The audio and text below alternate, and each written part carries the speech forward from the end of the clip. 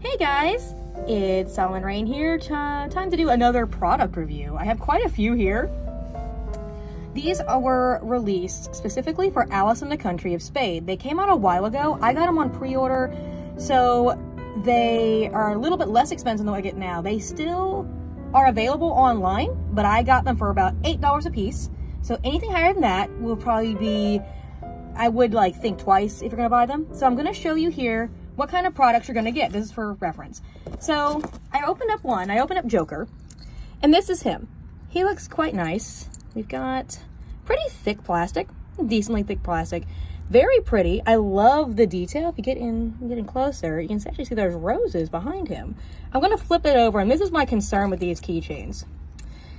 So the artwork on the back is very, very close to the surface, like real close to the surface. It's on the surface. It's on the surface. Yes, it's on the surface. So basically, what this means is that these keychains can't really, charms, as you will, cannot be used as charms without some maintenance on your part. If you're going to buy these, I would definitely suggest to put a clear coat, a really nice thick clear coat, or even a coat of resin if you're skilled enough, over the bottom. Because if you don't, after a while, this is going to scratch right off, and it would be a damn shame to lose these guys because they're definitely probably not going to be re-released anytime soon, if ever. I'm going to pull up a few of them. I got actually a few characters, pretty excited about it. We got Ace, he's awesome. Once again, got Rose in the back. We have Hannibal. I actually really liked Hannibal. He was pretty cool. I can't wait to see him in the next game. We have Blood. We have Blood Dupree. Everyone loves Blood. His symbol's super cool. And then we've got Nightmare, and one of my personal favorites, Nightmare. I love him. And we've got Gray, because duh, Gray's awesome, duh.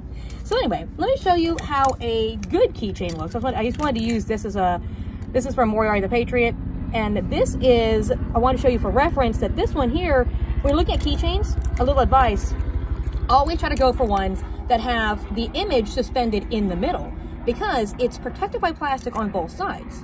And this one right here is my considering a pretty high quality charm and or keychain, because the image is protected. Plus, it came with a pretty hefty, nice chain. We'll go back to this guy. This chain is very flimsy, very wonky. I can't even get this to open. So I'm pretty sure this is supposed to open, but I'm too afraid to try. I feel like it's just gonna bust in my hands. It's one of those twisty keychains, so but to be honest, the twisty part itself, I think yours came messed up though, so because it's supposed to twist open. If you look at the twist for the other ones, I don't see anything.